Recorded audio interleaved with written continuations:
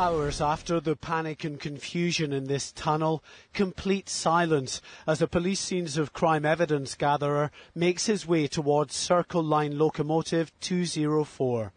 The train, which had been travelling between Aldgate and Liverpool Street stations in East London, is now empty of its passengers. But the horror they faced earlier that day is obvious. 7 people died here. Scores of others were injured in the powerful explosion which ripped through the second carriage from the front. Across London, another Scenes of Crime team records the aftermath of the terrorist attack at Edgware Road. 6 died here. Some the inquest heard had lain for a time mortally wounded amongst the twisted wreckage and scattered belongings.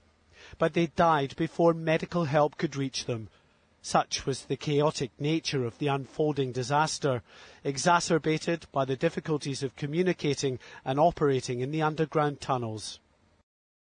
Here at Russell Square, the platforms are empty. The whole network was shut down in the aftermath of the attacks. The bombing of this train accounted for the biggest single loss of life. 26 died at Russell Square. 6 were thrown from the train by the power of the blast. The inquest heard how this Piccadilly line service had been packed at the time of the explosion. The train had been carrying up to 1,500 passengers who had to clamber through the deep tunnels for almost half a mile to reach safety. While the Russell Square victims were trying to reach the surface, above ground, another horror was unfolding. This number 30 bus blown apart by the 4th suicide bomber.